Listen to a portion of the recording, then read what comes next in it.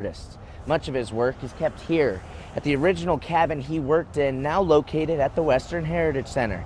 But one of his most famous pieces was a 33-foot-long mural that served as the bar back at the Jordan Inn. I think that was half the town's first job. In its heyday, before a massive fire destroyed the building, the Jordan Inn was a staple in eastern Montana. I literally spent a quarter of my life working in that place. That place was so much of my life for so long. Former employees Karen Ryan and Shad Kaufman know firsthand just how special it truly was. Everyone knew the history of all the murals and of the agates and of the hotel itself. All of those murals were masterpieces painted by J.K. Ralston, one of the best-known Western artists of his time. And really, I idealize kind of the American West, in particular, the time before the ranges were all locked up and things like that. But none were more magnificent than the 33-foot mural that sat behind the hotel bar. You could see the brushstrokes, you could feel the brushstrokes. It was an amazing piece of art.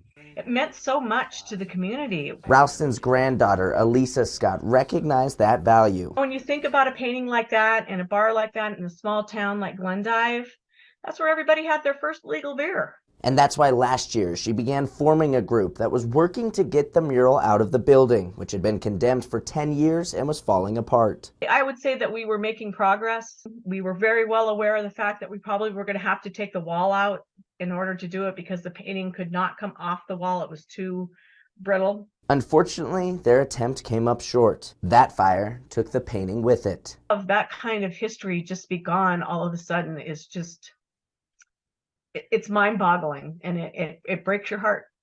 And I wanted to throw up. Her emotions, felt by many. It really tears at my heart. Very emotional, very, very tough.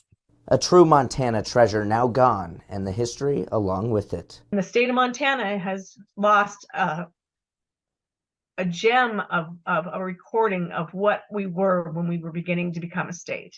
Reporting for MTN News, I'm Charlie Kleps.